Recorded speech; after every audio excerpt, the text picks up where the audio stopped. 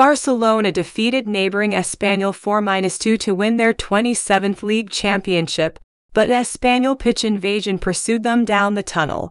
After winning what was a demolition derby, Xavi's team shook hands and jumped around the center circle, but enraged Espanyol fans then smashed over a fictitious security barrier and proceeded towards the victors, who made their way hurriedly inside the locker room. Security attempted to stop the supporters at first, but there were too many of them, and they began to go near the players, some brandishing weapons as they were offended by their opponents' celebrations on their field.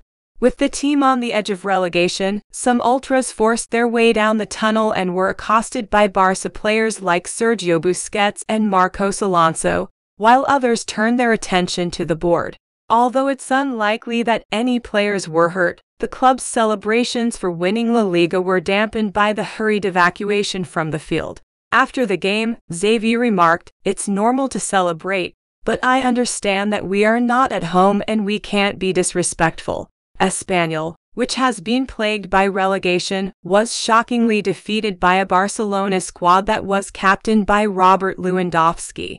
With an assist from Alejandro Balde, he scored the game's first goal on the 11th minute, and Balde added the game's second goal on the 20th. Lewandowski scored his second goal of the evening and 21st goal of the season 5 minutes before halftime to make it 3-0.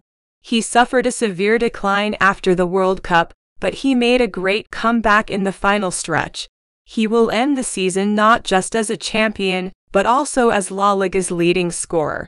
On the 53rd minute, Jules Koundé scored Barcelona's fourth goal, and Barcelona eventually relaxed, allowing Xavi Puado and Joselu to raise the score to a more reasonable level. Early in the season, Barcelona had an undefeated streak that was only broken when Real Madrid defeated them in the first Clásico of the year. They stumbled and left Europe before to the World Cup. However, Xavi managed to steady the ship in his debut season, and his club only suffered 2 more losses. They defeated Real Madrid in their second match, and after defeating Atletico Madrid twice, they were safe at home. "It's a wonderful feeling," Xavi stated. "It was a well-done work. After months of effort and sacrifice that began in July, we have succeeded in our goal. It provides us stability and the assurance that things are being done correctly, and the supporters and the club deserve it. With a tremendous performance, we have won LaLiga. We did a fantastic job tonight." At the finish, the players unwind and Espanyol displays pride. It took some convincing to get Marc-Andre ter Stegen to participate in the post-game festivities on the field. He eventually walked outside into the middle in response to Xavi's pleas.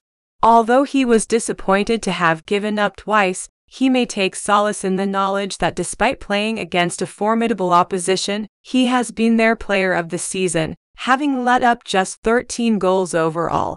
As Barcelona prepares for the open-top bus journey around the city on Monday with the women's squad that won their league weeks ago, Espanyol must work to improve for their upcoming 4 games since they have let up 16 goals in their past 7 games.